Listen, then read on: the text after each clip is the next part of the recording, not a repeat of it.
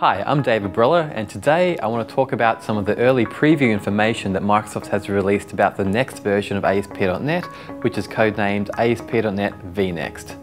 It's currently in preview form, so you can go onto github.com and go and download the latest version of the source code.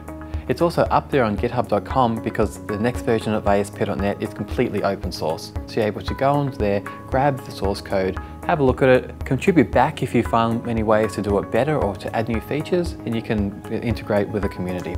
As it's in an early preview release, there are a few teething issues that you may have as a developer. You can't just load it up into Visual Studio and hit F5. You will have to load up the command prompt and then just type in a single command prompt line to go and launch your application to develop it. One of the big things that are changing in the next version is a project structure. Currently in ASP.NET, we've got a CSproj file which defines the files and assemblies. We also have a separate packages file which defines all of the NuGet references. In the next version, these are being merged into a single JSON project file, and now assembly references and NuGet packages are treated in the same way. This new JSON structure will define the assemblies, NuGet packages, so that when your project is run, it'll bring in any packages as it needs live. Very similar to how Ruby or something like that would do it.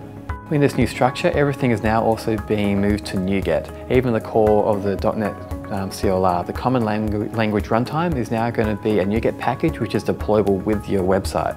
This is going to enable you to upgrade websites a lot easier.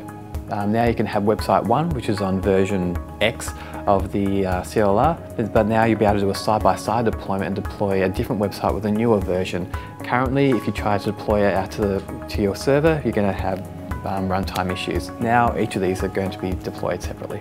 Another interesting aspect of the new programming model in ASP.NET vNext is their integration with the new Project Roslyn compiler as a service. Currently, whenever you change an MVC controller, you would change the C# file, save, have to recompile and then relaunch the website, incurring that startup cost again and again. In the next version, due to the integration with Project Roslyn, you can now bring up the website, be integrating with it, then change your controller, hit save, but then you don't have to do a compile again. You just simply refresh the page and Project Roslyn on the fly will recompile that controller and then just continue executing. So this is going to allow for a lot nicer developer workflow now. However, the biggest change that's coming with ASP.NET vNext is it's severing its ties with System.web and moving to the new OWIN hosting model.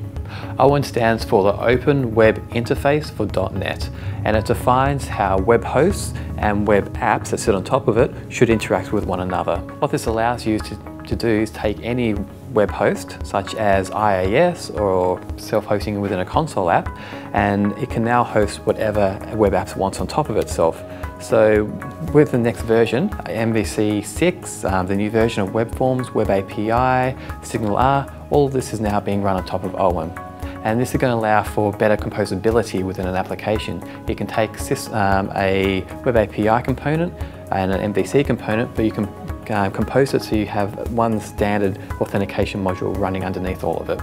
But the biggest exciting thing about it is we can now chop and change what it's hosting on. So currently IIS is what most people run it on. However, you can run it on top of Mono and get it to run on top of Linux. So you can get your new ASP.NET vNext website running on top of Linux, and that's going to be exciting for the next versions. I hope that gave you some brief insight into what to expect in the next versions of ASP.NET vNext. If you want to know more, we'll have links down in the description box. If you want more great content like this, please like and subscribe. I'm David Brella for SSW TV. Thanks for watching.